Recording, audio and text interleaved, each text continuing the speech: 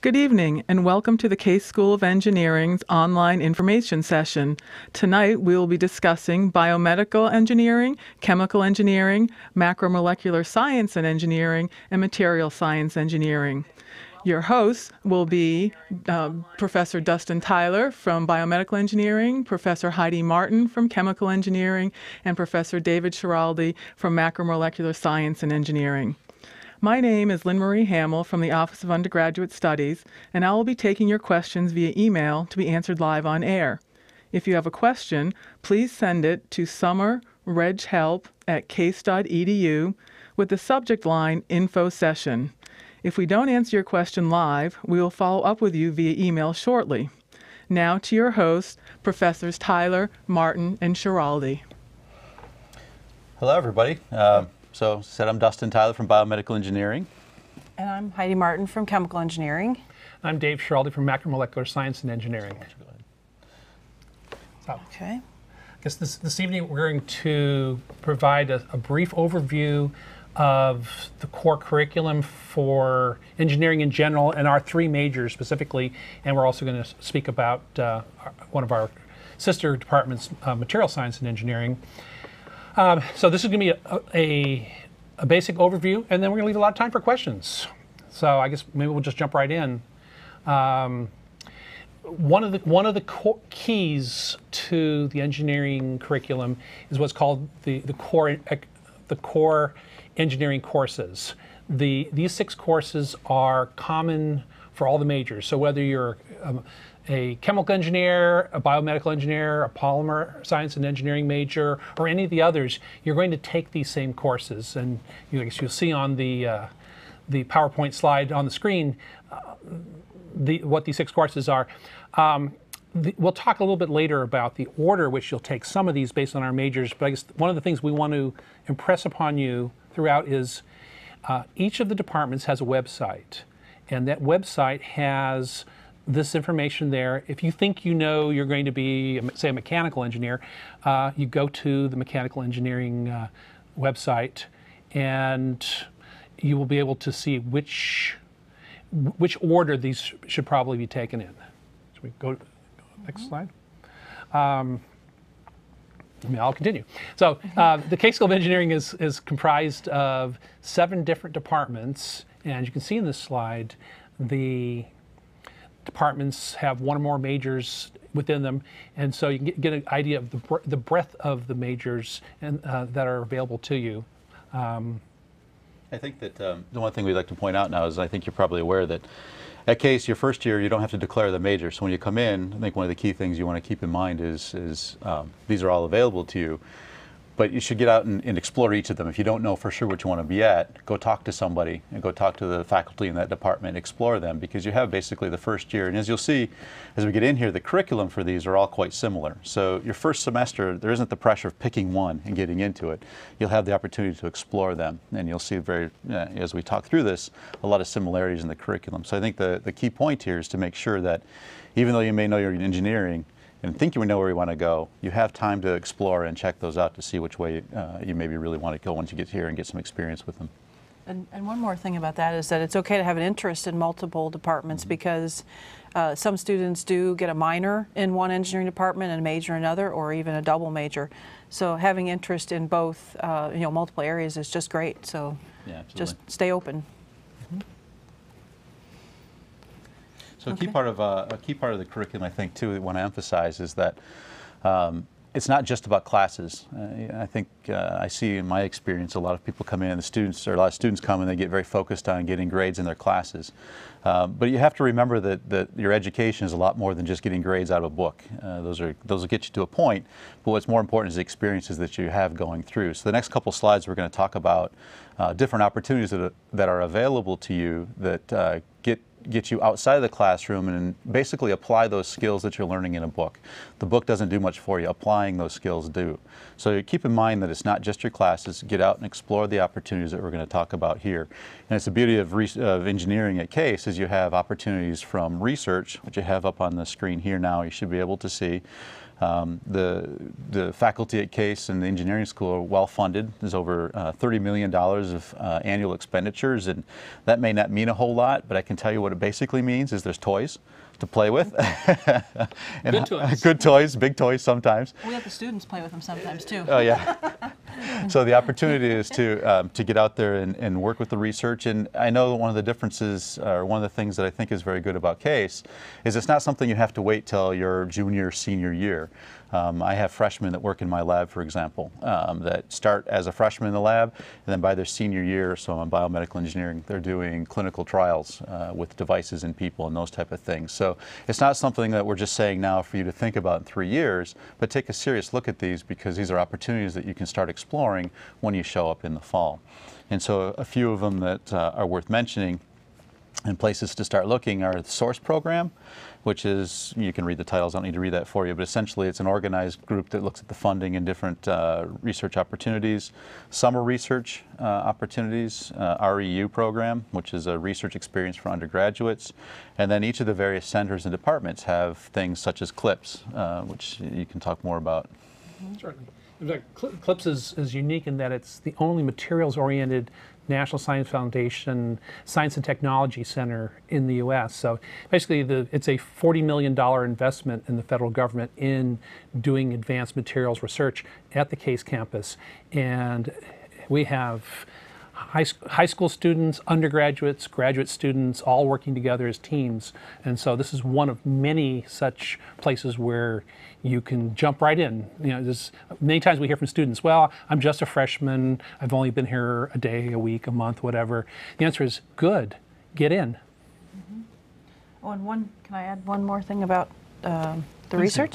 Yeah, actually, I went to Case myself for both undergraduate and my graduate degrees, and I started to do research as a freshman in chemical engineering. So it is a great, Dave mentioned about working in teams, and that's one of the great advantages, even as a first-year student, of getting involved, because you get exposed to this large group of a diverse set of people at different stages in their education. So you get really involved with that. And if you do decide to go into research, there's multiple ways to actually do research. You can take research for credit as part of your curriculum. You can get paid to do research if funding is available, or you can volunteer. Sometimes faculty will have you volunteer first to get your feet wet and let you see how you like research and how you feel about the time commitment that goes into it.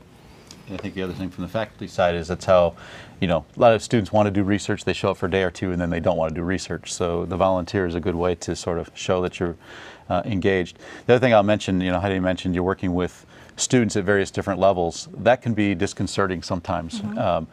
But I'll emphasize that from my experience is the Case students like to help the Case students. So while the first day in the lab might be disconcerting when you're working with a fourth year undergraduate or even a fifth-year grad student, it's kind of scary looking what they know when they're kind of walking circles around. But ask the questions and don't let that intimidate you. They're there to help, and they'll explain what they're doing. They love to talk about what they're doing most of the time and get you going. So it's certainly something you should be getting involved with and not feel scared to do. So the next hands-on sort of education we'd like to highlight briefly is cooperative education. In this case, you have the opportunity to go off campus, typically work for a company for 1 or 2 semesters in a row. You can be there for half a year. There have been some students who've actually gone on co-op for an entire year working for either anywhere from a startup company to a major corporation. You get paid. In fact, you get paid well. This is the first inkling that you are starting to become an engineer, because you're starting to get paid like an engineer. And this is a growth opportunity. When the students come back from co-op, they are different people. Suddenly they are practicing engineers. They stand head and shoulders above the crowd. If you're planning on going to college for 4 years and going out and working in the field as a bachelor's degree engineer, this is your calling card. In fact, if you do a good job, the company you co-op for will probably try to hire you, but everyone else will too. So you are an incredibly valuable person. If you decide to go on to graduate school or professional school, you just have that much more going for you. So it's a really great opportunity. I mean, I'll even add to that and say that in today's environment, it's almost getting to the point where you have to co-op almost. I mean, a lot of places, especially the bigger companies, either hire from their co-op pool or the intern, which the difference is sort of the intern is a summer program, co-op includes a semester off of the educational side. So semantics more or less, but getting involved. And the other thing I hear students say sometimes is, I don't want to take an extra year for my education. And that's pretty short-sighted, honestly. I mean, that extra year, as Dave said, you're paid, which isn't all that bad. And I will echo the sentiment. You as a student come back completely different, much more engaged in the education. So it's very good from that perspective. And the last thing I'll add to it is, from my perspective, since in the biomedical engineering department, our students go equal parts. About 30% of the students end in med school, 30% end in grad school, and 30% end in industry. And there's a lot of students that are uncertain which one of those 3 tracks they want to go. Co-op is a great way to figure that out. So if you think you might be interested in industry, but you're not sure if you want to go to grad school or to med school, I'd highly recommend you doing this. I've had plenty of students who have gone to co-op and come back and said, whoo, not working in that world, and go off into med school. And conversely, students that thought they were going to be in med school end up going off into industry after their co-op experience. So it really helps you solidify where you're going to want to be. And that extra semester to figure out what you want to do with your life is worth every minute of it. So. And in terms of getting involved in co-op, typically students go for co-op after their second year. But you might, depending on which department you go into, you might have that discussion with your advisor once you declare your major, because different departments may prefer you to take their co-op at different times. So, but usually it's after your sophomore year. Oh, go ahead. I'll just introduce you on this.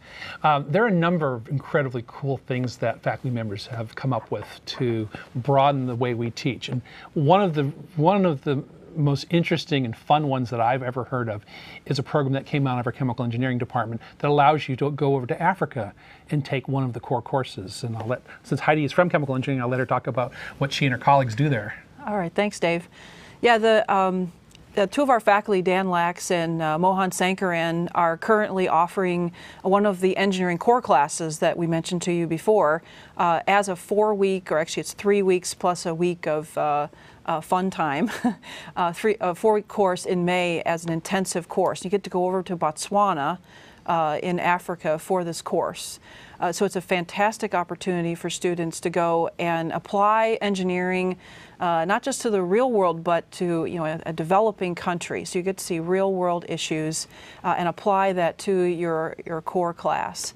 And this actually came out of a research project that Professor Lax and Sankaran were involved with in Africa, and they started offering these educational opportunities. They also offer a research experience, an REU program in Botswana, and actually in chemical engineering, some of our seniors are doing a design project, and they go over to Botswana or Senegal to observe what's going on in a village, and then they come back and they design something that would be applicable for the village. Actually, the picture that's on your slide right now is a set of chemical engineering seniors plus Professor Lax and Professor Sankaran and the local leaders there in, I believe this one is in Botswana.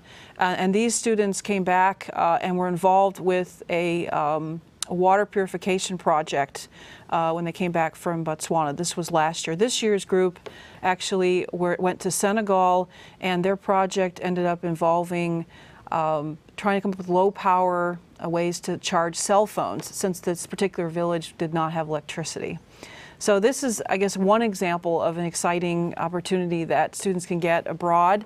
There's Student Group Engineers Without Borders that are involved with projects around the world. This is, of course, part of not just at CASE, but a larger organization.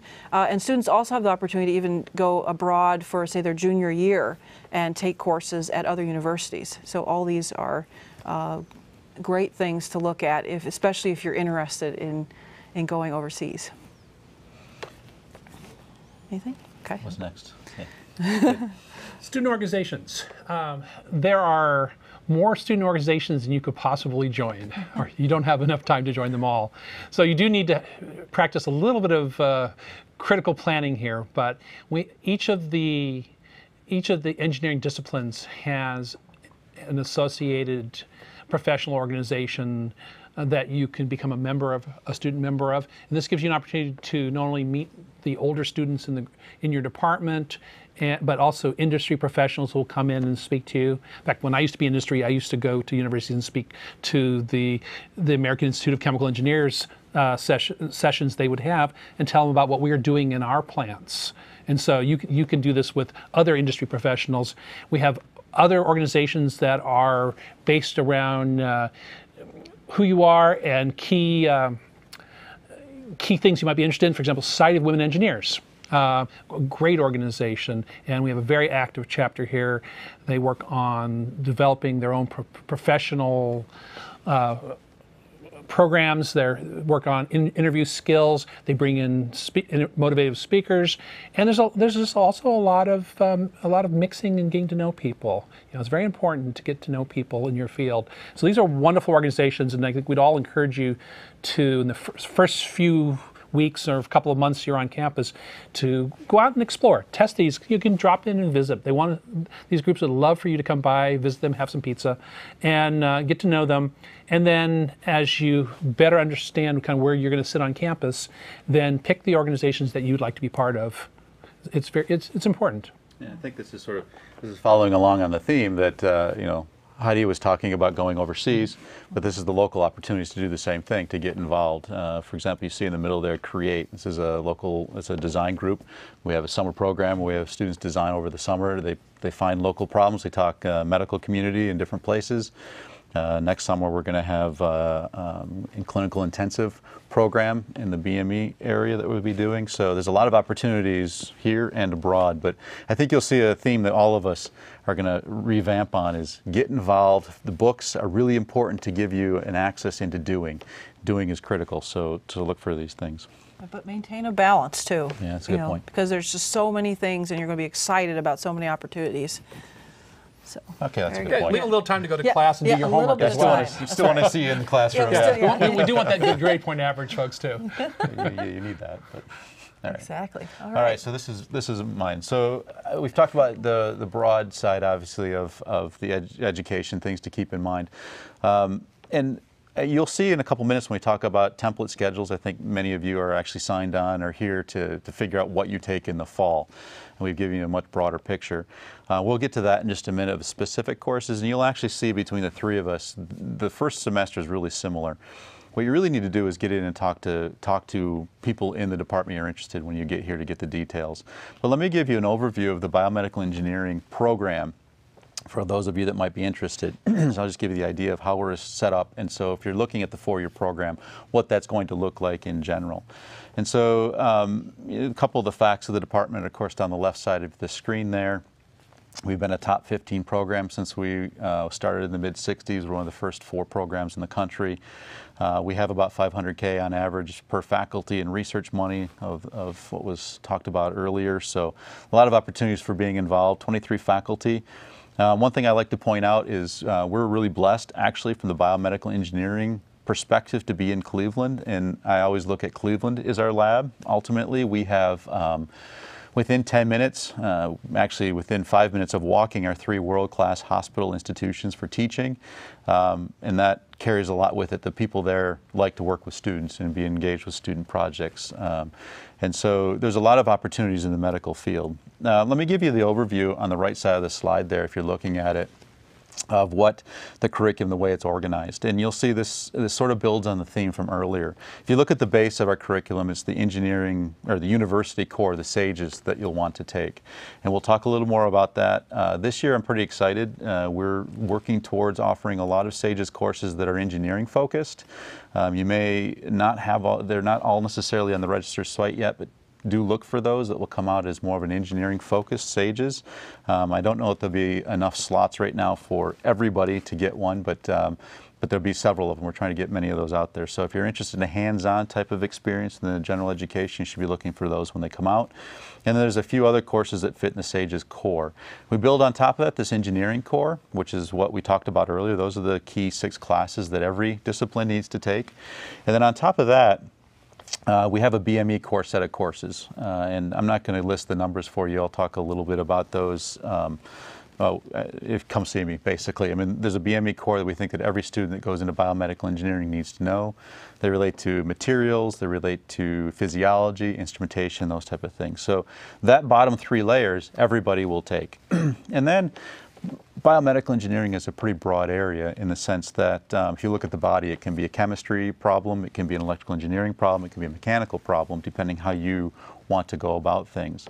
And so the way I look at biomedical engineering, or encourage you to think about it at CASE, is you are an engineer first. We train engineers at the core. And so the first thing you want to decide is what kind of engineer would you want to be. If you weren't going to be biomedical, which way would you want to do this? And so we're divided then into 4 tracks that correspond with sort of the core discipline areas. So if you're a biomaterials and interested in polymer chemistry or in chemistry and apply that to medical problems, that's the biomaterials track that would be of interest to you. If you like electrical engineering, the nervous system, neurology, neuroscience, these are the devices and instrumentation. It's more of an electrical engineer type of focus. Biomechanics, I know it's a tough one, I know, but that's where if you're interested in mechanical engineering, orthopedics, spinal implants, prosthetic limbs from the mechanical perspective, those type of things, that's the biomechanics track. And then the last one is the biological computing and analysis. So if you're into computer programming, embedded systems, image analysis, information systems, those type of things, more of a computer science focus, you would want to get interested in that track.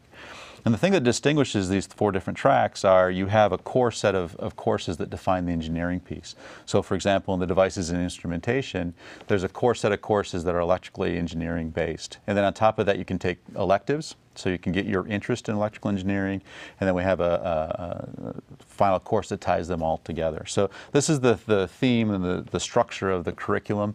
Again, may be confusing and there's a lot of details. You can certainly go to our website. All these are listed out to you in more detail, and that's on the bottom here. You see it written out while you're looking at it. And I think that's all I'll say about the curriculum. We'll give you a first semester here for each of us in just a minute, but in general, I think the thing to take home is that there's a core set in BME, and then within that, the only real decision you'll have to make is which one of the 4 areas you're most interested in.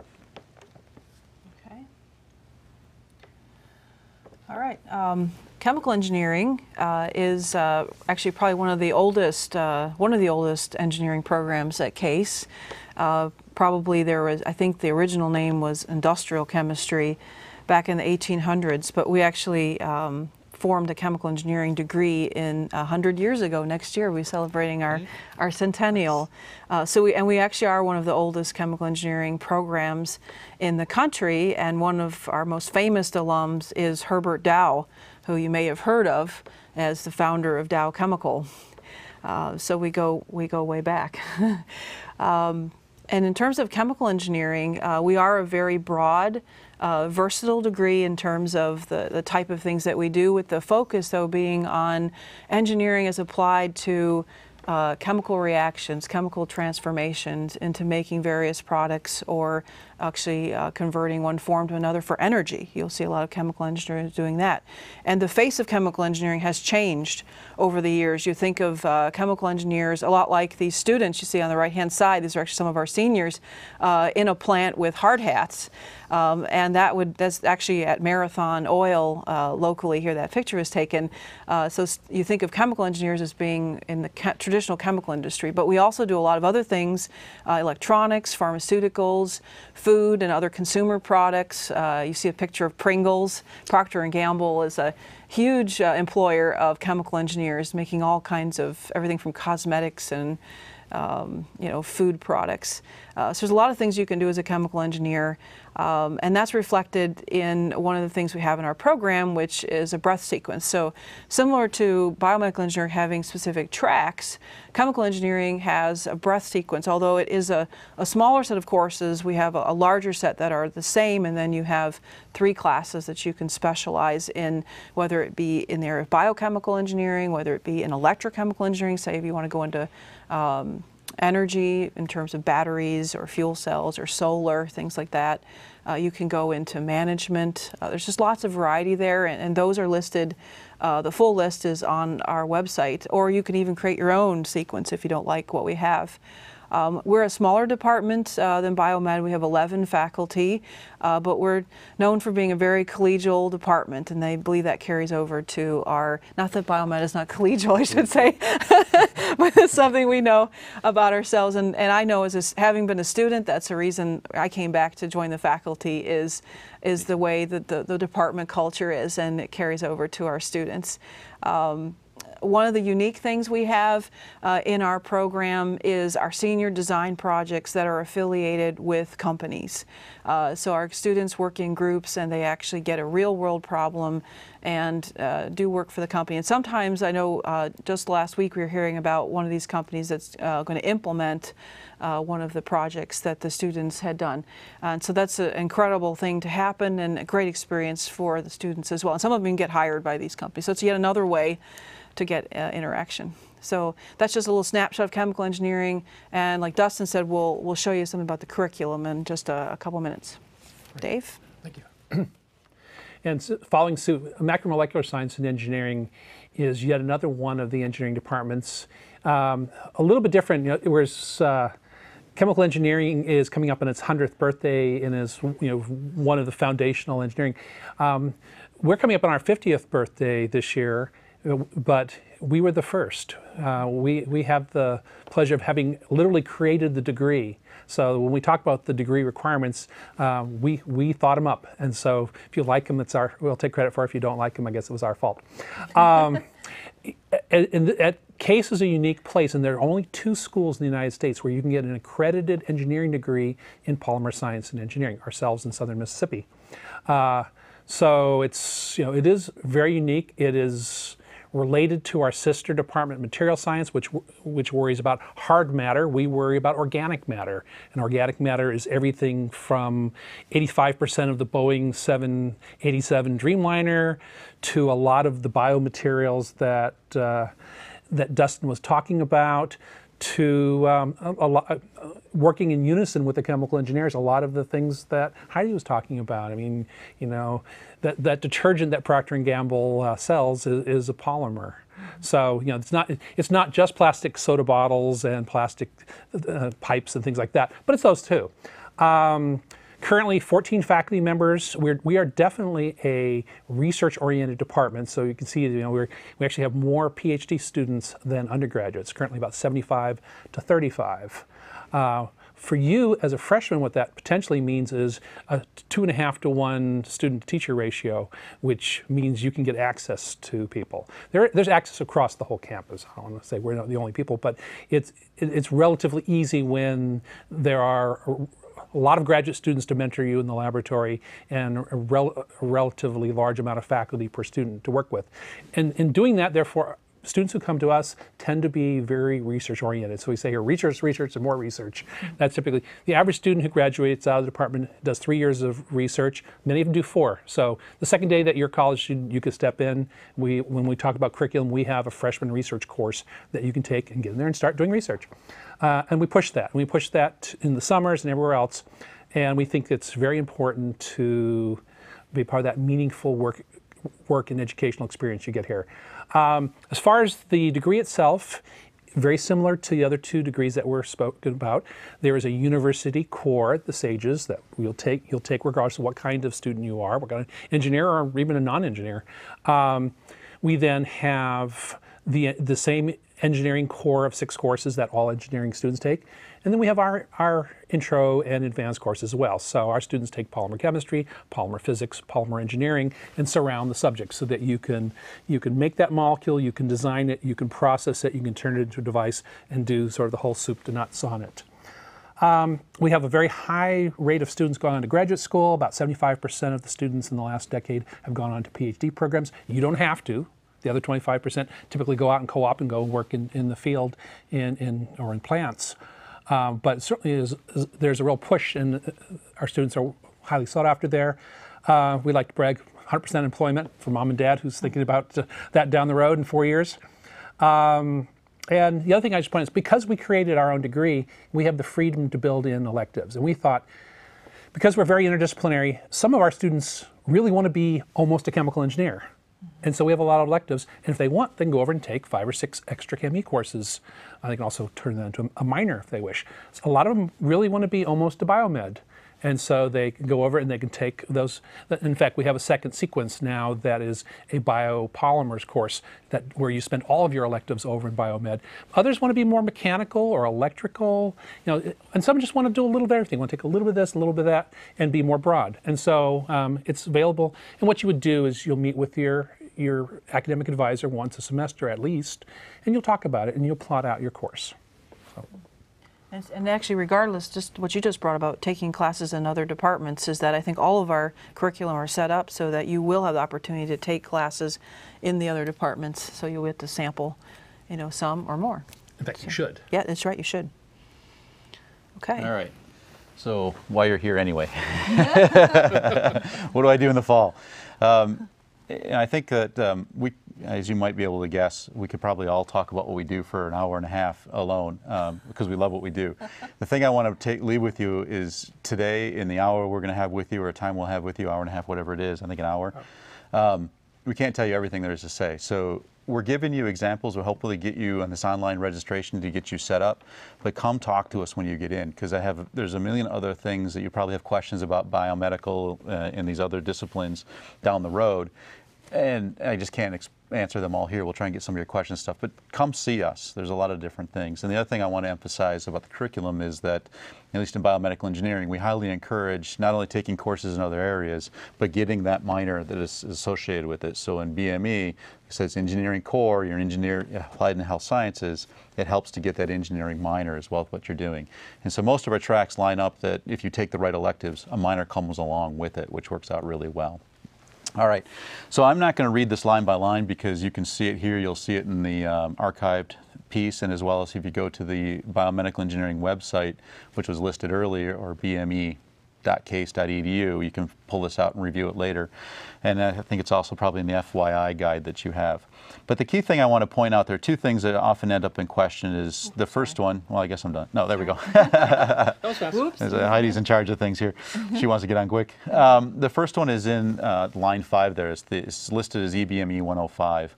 This isn't a required course, but we found it to be very popular amongst the students that come in. And what it is an introduction to biomedical engineering. And so we've talked about the tracks. This course is where we introduce you to kind of on the day-to-day basis, what is it these do? What kind of careers can you expect? What kind of work happens in each one of the different tracks that you would take? The other thing we're introducing, I mentioned earlier, so we started this last year, it was very successful, and we're going to continue this. I mentioned that one of the SAGES courses, or the set of SAGES courses, are going to be hands-on. In 105, what we do is we actually pair you up with, or a number of students will pair you up with senior design. So as Heidi mentioned, there's a senior design project. We have the same thing. Every one of the departments actually has senior design.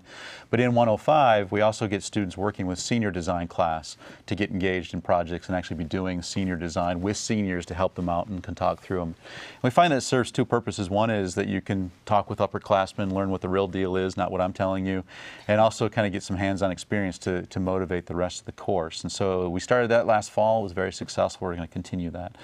So it's an option for you to get another hands-on experience. Say, for example, you don't get the SAGES course you want with the hands-on part, you can take the 105 and get a hands-on in BME design. But it's not a required course, so you don't need to take that. That brings you up to 18, 19 credits. If you really don't want to do that your first semester, 105 is optional. It's not required at all for the major. The other thing I'm going to point out is that ENGR 131, you'll see listed here on line 3, that's the core computer programming course. The only thing you need to consider when you do the registering is if you're interested in a track that's much more computer oriented, you're going to be taking EECS courses, or electrical engineering courses, computer science courses that require that you take the EECS 132 version of that. So this isn't listed on the slide that's on here. Oh, it's down at the bottom. You'll see it in the footnotes. So the only real decision that you're going to need to make in terms of this is if you're interested in a the computing and analysis track, then you're going to want to take the EECS. And that's probably the biggest confusion coming into our curriculum where you could get tripped up a little bit. So if you're not sure, sign up for 131. You'll have 2 weeks to come talk to us, and you can certainly get that straightened out. But if you know you're going to do a computing and analysis track, you're interested in computer science side of things, I'd recommend you take the EECS 132 version. Other than that, it's pretty common curriculum. I think I know AP has come up as a question. I'd be happy to answer my thoughts on that later. And I think from the perspective of time, I'm not going to read through the rest of these courses. Those are the critical things for you in the fall on the BME side. And there's an example of year 2 of the type of things that are in there. But again, the first BME courses really happen with the BME 201 in the second year and 202 in the second year as well. So beyond that, I'll answer questions if you have more detailed information, but I think it's probably not worth the time right here for that. Okay. So as Dustin just said, the curriculum is a common curriculum, which is on purpose, so that you get a common freshman year, and that way you still can make decisions about what type of engineer you want to be. So this is the chemical engineering one, and one thing I'll point out that we have different is it's actually a course similar to what Dustin talked about in BME. It's called ECHE 151, which is listed also as number 5 in the fall year. Ours is 0 credits though, so it's not actually a course that has any homework or anything. It's primarily a seminar course, which you come once a week and you learn about the department and careers in chemical engineering. And it is required if you become a chemical engineering major, so it's better to take it now, and you obviously can get exposure to other students in your class and you meet the faculty early on. So I highly recommend that you sign up for that, and obviously it's not going to be a lot of work. You just make sure that you stay awake. That's the only requirement. That's the requirement for any class, but that'd be about the only one in this one. So hopefully you'll consider that. Something that I put on here which applies to all of us is people ask about AP credit. Let me see how I get this.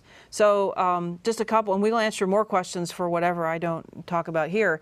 But a lot of you may have credit for chemistry, from chemistry AP with a 4 or a 5. And if you with either of those scores, you will get credit for, it'll say Chem 105 and 106 and Chem 113, which is a lab, but really what you get out of as an engineer is Chem 111, which is listed here as number 4.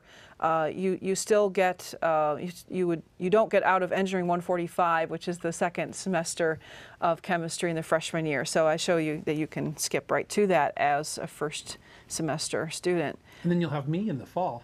That's right. There you go. So you already are going to meet one of your instructors right now. Another AP to consider, of course, is your math AP, and a lot of people take the calculus AP. There's 2 types, the AB and the BC. For the AB AP, if you get a 4 or 5, you get out of 1 semester of math, which is Math 121, and you go right to the second semester.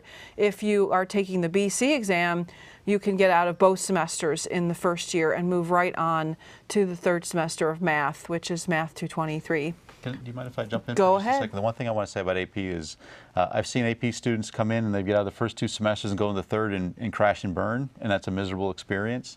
And I've also seen students come out, get AP'd out of the first 2 and do very well. You need to be comfortable with where you are. So just because your test said you can get out of the first 2 semesters, if you're uncertain, it's not a knock to go back and retake and get an easy A or something. So one of the things I always give as advice is make sure you're comfortable with the math skills. If you're not certain, take the placement exam that they offer to make sure you're comfortable with it. And you always have 2 weeks to make a decision on the classes. So the math and the chemistry and the physics are core to everything else you're going to do. If you don't have the solid foundation, you're going to be in trouble. So use it if you can. By all means, use it, but make sure you're comfortable with that AP, that you really are solid in that core. That's my only caveat. And if you're uncertain, again, come talk to us. But that's the only thing I want to really add about AP. Yeah, and in that 2-week period, the drop-add period that Dustin mentioned, you can make changes to your schedule. So you could even go and attend, the class, like say Math 121, and attend Math 223, and get the syllabus and see what you think. So again, it's about being comfortable with what you're going to take. So, okay. A couple other things to point out for those of you who like physics and did well on your physics APs, even if you did a 5 on the electricity and magnetism exam, you still have to take E&M at Case. You just don't get out. I had to take E&M. I was disappointed. But anyway, that's something that you'll still get credit. It's an open elective physics credit, but it's just something to point out to you now. And the other little bubble on my slide here is about phys ed. Phys ed can be taken as a full semester phys ed, or they have half semesters. And you can even just take 1 half semester if you don't find 2 that you like. So you don't have to take 2 in 1 semester. So that's just a comment about phys ed. One other thing to point out, which brought up about what Dustin said about being comfortable with things, sometimes students that test out of chemistry may want to go ahead and take organic chemistry, which you can do. as a first-year student, but the question is, when did you last take your chemistry course in high school? If you just took it as a senior or maybe as a junior, again, you need to think about whether you're comfortable. If you took it as a sophomore, you probably do not want to go into organic chemistry, even if you are pre-med and want to take, you know, 20 courses all at once. So at least it seems that way with some pre-meds. But anyway, you know, just think about what you're doing, and you can always, again, come to us and ask these questions. And one other thing about the math AP, when you do get tested out into the third semester of math, there is an honors calculus course, Math 227, which you may be invited to take. And that is a class that's only for first-year students. So that's kind of something to think about. That's not like you're thrown in with the sophomores right away. You actually have a class of your own. So other than that, I'd say that once you have the AP credit, you can start looking at your second year. In my case, I'd shown the chemical engineering one, but you saw the other ones, or you'll see the one for macro coming right up. Think about those courses you can throw in there. Dave. Okay.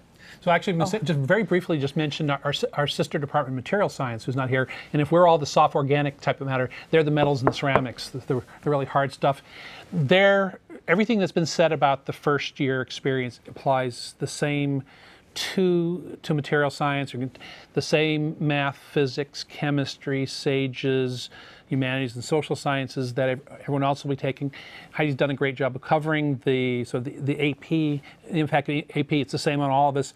I just want to point out on line 5, there's also a freshman course in material science where it allows you to get a gentle introduction to it. Again, it's a way of test driving the major.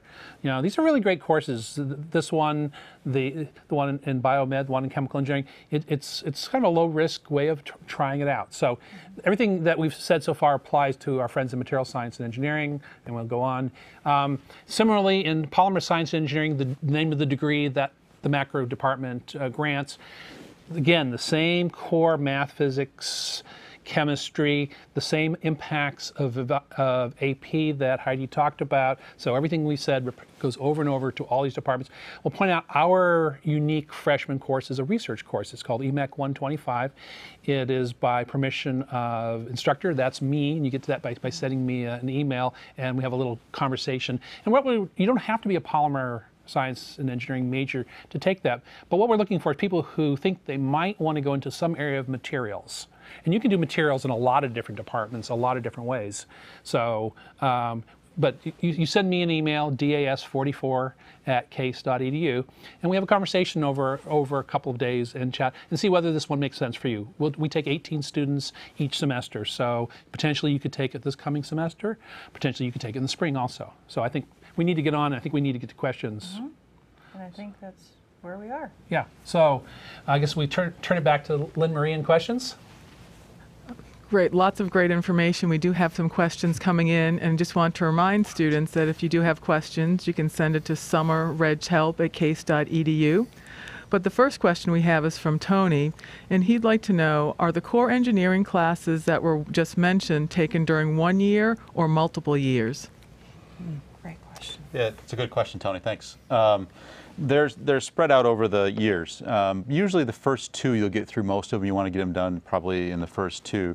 What you, again, come talk to somebody when you get into your discipline, because the order you take them may vary between each department. So for example, in electrical engineering or in a bioelectric area, you would want to take your circuits course before you might take your thermal course or the more chemistry oriented courses, and that would change if you're in a more chemically oriented. So most of that core will be completed probably by the end of your second year, maybe 1 or 2 courses left in the third year, but by then you'll be done. So first 2 years mostly, but you'll need to talk to somebody to get the details for your department. Great. And just a reminder, if we can kind of keep answers on brief side, because we do have lots of questions that are coming in. This one we've had about 4 times, so it's really towards Professor Tyler. Could you lay out a typical first-year course load for a pre-medical biomedical engineering major? Yeah, the first year pre-med's about 40 credits. I'm just kidding. That's what they tend to take.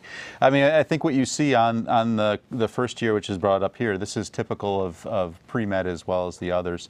The thing I recommend is that you come in, and it's really your second semester, and it's the first semester of the second year becomes critical, where the difference is getting in the organic chemistry and getting set for your MCATs. So the short answer is it's the same as what you see here. The caveats and the things to think about with AP are usually I find more with the med students, because they tend to come with a lot of AP courses. And so we'll try to move up courses and talk with somebody to bring them up to get as much prepared for the MCAT classes that you'll need to take maybe in addition. So it doesn't change a lot from what you see here. Great, thanks. This one I think is for Professor Martin. Laura wants to major in chemical engineering with a minor in German. The Chemie department already has class schedules planned out, but there's really no opportunity to take humanities in their freshman year. So she's wondering how she would build in a German class and work on that German minor. Well, there is a little bit of room for humanities, but you're right, there's not much room in your first year. But actually, the number of credit hours for chemical engineering or other engineering majors in the first semester is listed at being 15 to 16 credits. But actually, if you want to go ahead and take a foreign language course, they will let you take a foreign language course in that first semester, even though it's technically an overload, but for foreign languages, they allow that. So there's quite a few students who actually take foreign languages for minors. So there should be room for it. Thank you. We have another question from Scott, who wants to know, why is Engineering 131 preferred to take over physics for most engineering majors? Does it really matter? You mean the first semester? Yes. Well, I think that definitely depends. I know in chemical engineering we actually prefer physics to be first. I think it's maybe the use of the Engineering 131 material may come sooner in the curriculum, or I'm not really sure what is your judgment.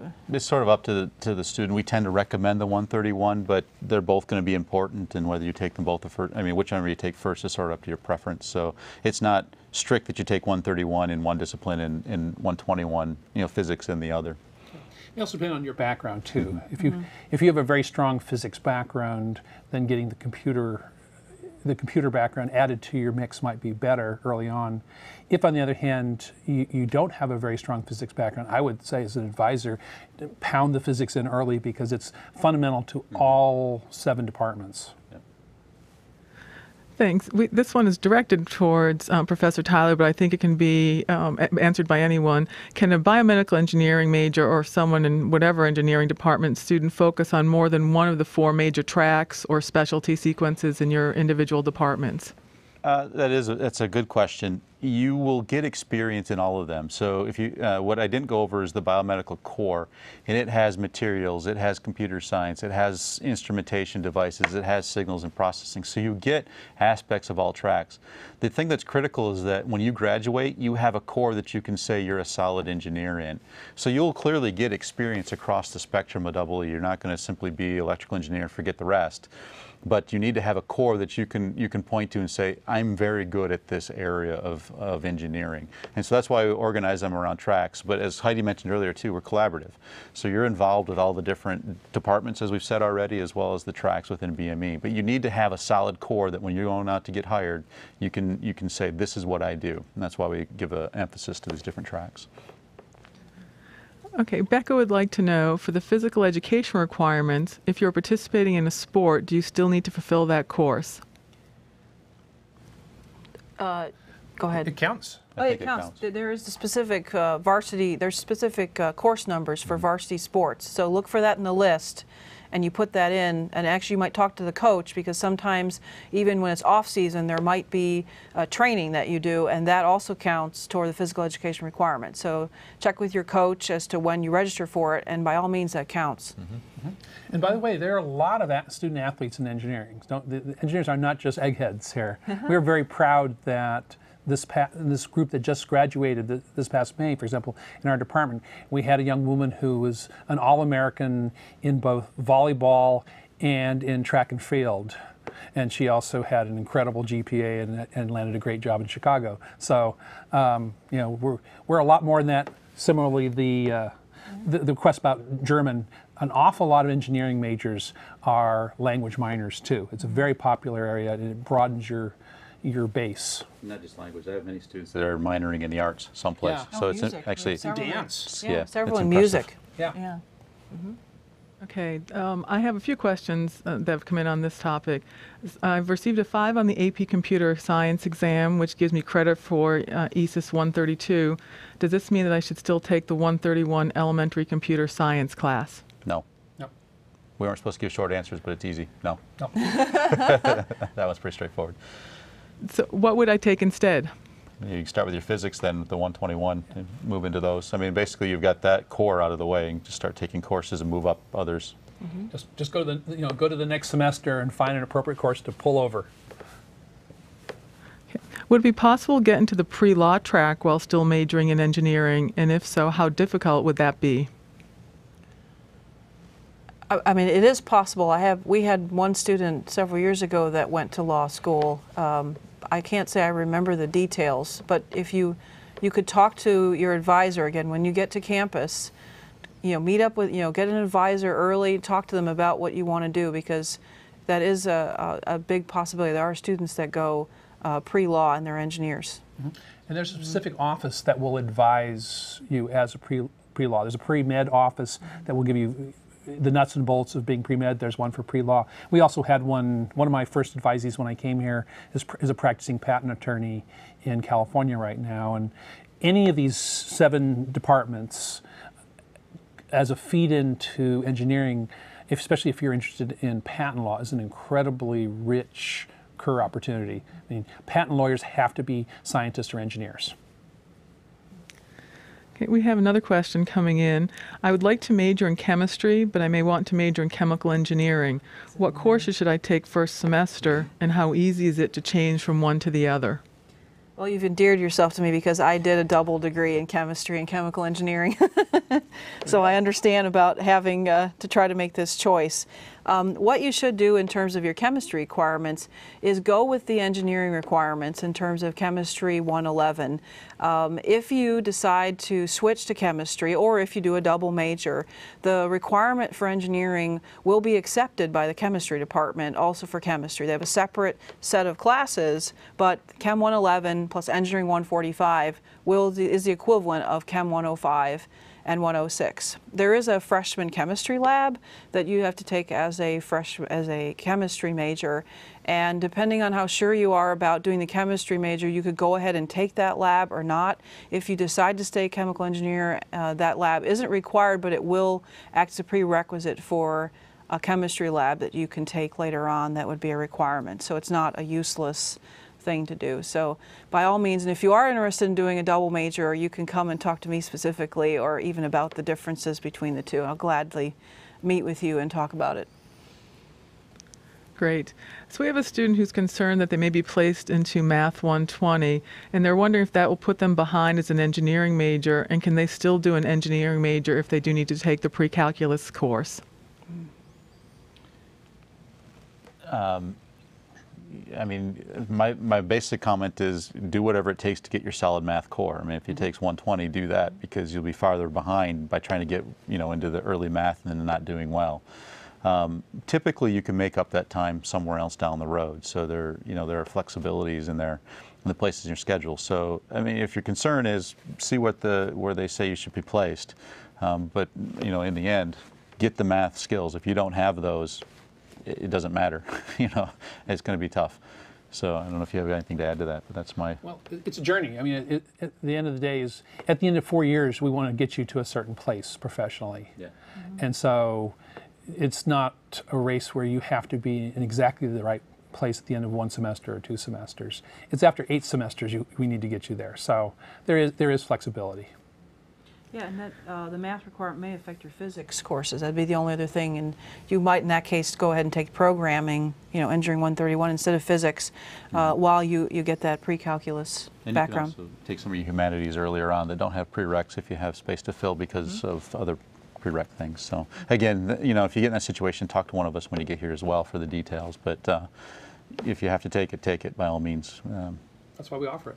That's right. Exactly right. That's exactly right. Great. So I have a student, if I'm intended a pre-med student with an interest in engineering, more specifically BME, would you recommend an engineering major over biochemistry or biology per se? In other words, under what circumstances would you recommend engineering over science? Are there any benefits or drawbacks? It depends what the most important or most interesting part of a remote control is to you. If it's the insides, you should be an engineer. If it's the outsides, you should probably figure one of the other tracks. And I say that sort of tongue-in-cheek, but what I mean is it really is what drives you. I mean, the mindset between an engineer and a biologist is different. You know, if you enjoy the biology and you like to sort of learn the way things are, I think that's what is something you should consider. Because I get a lot of, and the reason I say this is there are plenty of pre-meds that aren't engineers, and we build engineers, and they struggle, and they need to keep a good GPA, but they don't like engineering, and I'm going to make them an engineer. And so if you're not an engineer in your nature, then I would recommend something other than engineering, because it's the hardest way, frankly, to get to the med school. I mean, that's why it's taken so well, but I'm going to make you be an engineer. So if you like to build things, you like to look how they work, you like the math, you like the equations, you like to figure it out, do the engineering. If those don't excite you, you're just trying to do it to get into med school because you're supposed to, and it's going to be a good way to do it, you're going to struggle and you're going to end up in a worse place than you would before. So it really, I can't answer that without talking to you directly, but my advice is to, if you're an engineer, go engineering BME. If you're not, if you don't like those things, if you don't like the math, it's kind of a dangerous route for you. That's true for any other target you have. You need to major in the subject that really excites you, the thing that turns you on. This is not, otherwise it's going to be just you know, a gruesome 4 years. So don't do something because you think you need to do it, or sorry mom and dad because mom and dad said you need to do this, or whatever. You need to do exactly because this excites me so much, I want to do this. And if that gets you to med school or law school or dent school or biz school or grad school, great. If it doesn't, it'll take you to some place that is aligned with the subject that you really like in the first place. Okay, so I have a student who's concerned about the number of hours that they take. They want to know if they only take 14 credit hours of courses in the fall semester just to get used to being on campus and taking college courses, will they be behind in their major? Again, I think it goes back to the question we answered before about calculus. I think you do what you feel you need to. If you come in and you feel only comfortable with that many credits, I think it'll work out for you. There is some flexibility in the curriculum so that you should be able to make up for, I mean, you're probably talking about just one class less than you would have taken, and even, with 14 credits, that's still probably, what, four classes maybe? 3. So yeah, 3 classes. So you're probably, just one class difference. So I think if that's what you choose to do, then you should be fine. Again, that 2-week drop add period, you can try out that extra course, see whether you really think you can handle it, and if not, you have time to drop it. Well, in fact, in your first semester as a freshman, you have what's called freshman forgiveness. Oh, that's right. So normally you have that 2 weeks, but in your first semester, you have the entire semester up to the last day of class. So you can give it the the old college try, as we say, and if halfway or 2/3 of the way semester you say, this is killing me and I can't do it, and I'm going to flunk out on my classes, I need to drop this one class, then you have the opportunity, no harm, no foul. Only the first semester, but you do have it. So it's just make sure you're doing it for the right reason. Now, don't do it because you want to stay up all night and play World of Warcraft or something. It's because you do it because you have a legit concern. Okay, I think this will probably be our last question. So Rachel would like to know, she sees that there's 3 to 4 humanities, social science electives that need to be taken. Are they mandatory? When is it, what's an approved sequence, if anything, that they have to do? And can AP credit count for any of those courses? I'll take that one. So yes, they are required. They don't have to all be in a sequence. They can be from 4 different departments. And the last part was AP. Yeah, and AP credit, definitely you can get credit for humanities. So again, it has to be, in some cases, I think maybe a 3, but mostly 4s and 5s on those exams. And that's one where, for my earlier thing, I would say use every one of them you can get, frankly. So the math and the physics, make sure you're solid. AP, take them.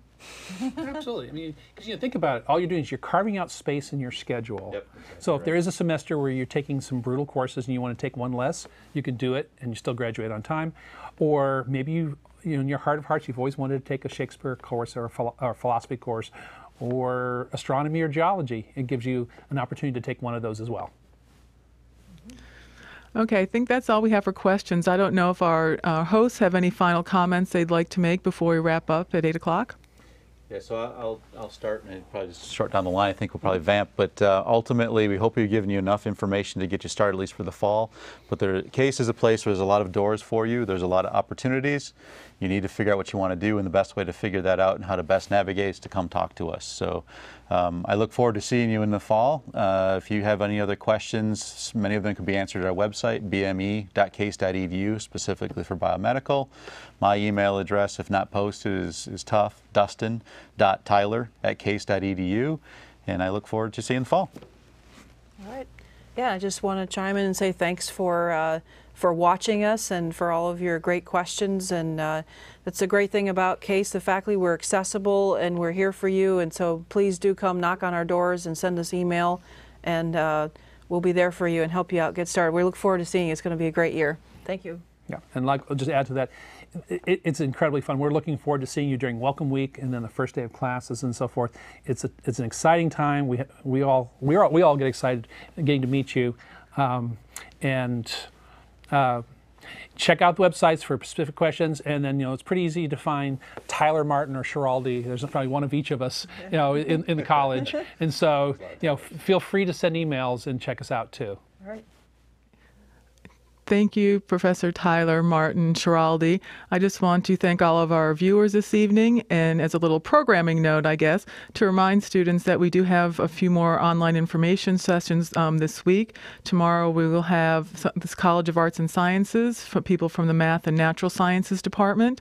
And next week we'll have student or faculty from the Biological Sciences, Humanities, and the Performing Arts. So we encourage you to look on the new student online information session website for the dates and times. Thank you for joining us this evening. Have a good evening.